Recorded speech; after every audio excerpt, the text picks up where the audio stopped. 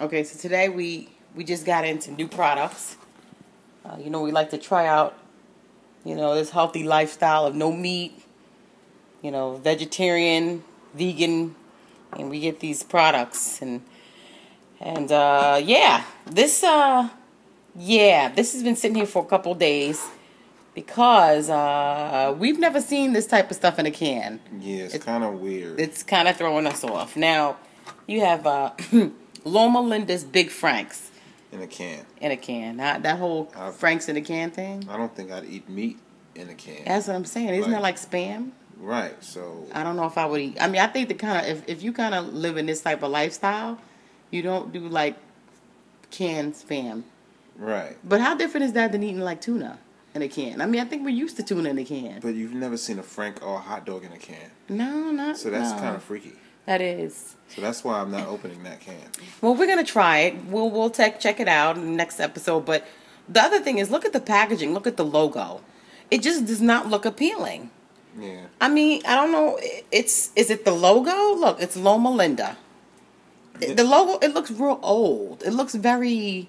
You know, it doesn't look what? It looks like something I see on my grandmother's shelf. Yes. That's what it is. Right. And that food right there, that's... Right. The font, the color, the red, the green, the font, the pictures, it's just not working. It, like you said, it does look like something you see on your grandmother's shelf. Yeah. Yeah, and it does not look tasty. But we're going to thug it out. We're going to taste it. Now, that's Loma Linda. And Loma Linda also has fried chick, a delicious vegetable alternative to chicken. I'm not sure if that cutting the meat open to show me that it looks like moist. Meat. Oh, it's to show me it's moist? It's moist. Yeah, and they have a little gravy on it. Again... I'm scared. Yeah. I mean, look, we're down with the fake food. I mean, we're down with that. I don't think that we have a problem with that. It's just... It's the last one here. Now, this doesn't look so bad. No, it's not. This is Caroline's Vegetarian Taco Filling. The picture's actually really good. Yes, a nice picture. It's a nice picture. This looks very moist. The lettuce looks good. The lettuce looks nice and fresh. You have the bread. I actually like this. This is, this kind of gives it the natural packaging. Even the logo looks pretty decent. I think, what did you say? You said you don't like the font for the word taco filling. Yeah, I had to look at it twice. I just kind of... Okay, you couldn't figure out what it was that was being offered. Right. Okay, so of all these things, we're going to try this first, right? Yeah, we're going to try that first. All right, well... What's the other little can there? This is... Oh, yeah, we already went over. This is the... Oh, okay, yeah. This is fishless tuna.